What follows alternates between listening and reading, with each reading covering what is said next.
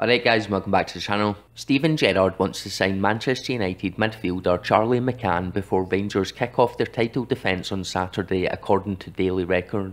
The newspaper reports that the Gers will have to pay a fee for the 19-year-old who's in his final year of his contract at Old Trafford.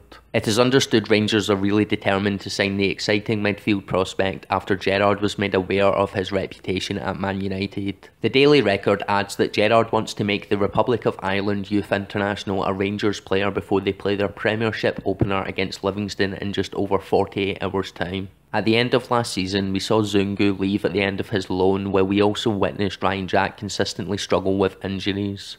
John Lundstrom has been signed on a free transfer, but it would not hurt to have that extra body in there to add extra depth. The former Coventry prospect McCann is yet to make a senior appearance in his career, but he has already done enough to impress Gerrard with his performances for the Man United's under-23s. However, Coventry's former academy manager Richard Stevens describes McCann as unbelievable when he left the Midlands club to join Man United in 2017. Last season, the Coventry-born sensation played 17 times in Premier League 2, scoring 4 goals and supplying 3 assists.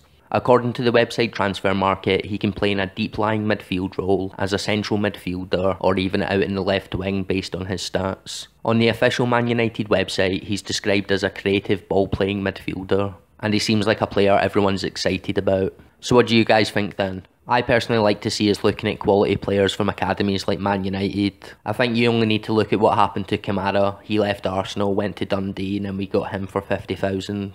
I also think if Gerrard and the full backroom staff all rate him, then we just need to trust that.